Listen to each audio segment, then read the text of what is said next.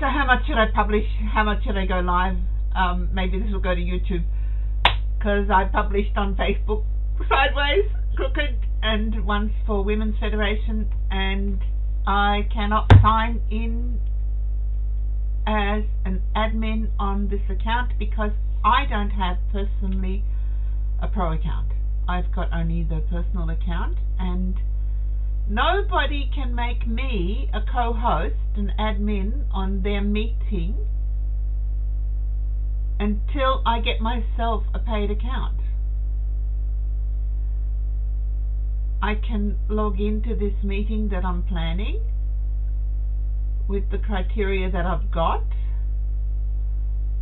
and then name the other people that I want to help me as co-host, but I can't set that up for them or me to start the meeting under my own name. That's how it is. So, you know, my goal, my idea, setting up my office, I've got my surroundings, my PC. I just had a few issues with the monitor, which I posted to the Facebook. And yeah, so my next step will be my own Zoom account when I have a business, when I've got income coming in from something that I'm doing. So what are you going to pay me for? I haven't even said I'm going to do this translation, and that's all voluntary. So I better decide what my niche is. Am I going to help you to learn English?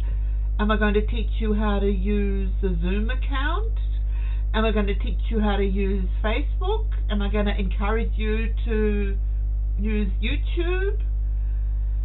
Am I going to invite you to meetings with me, a one-to-one, a one-to-three? What can we do?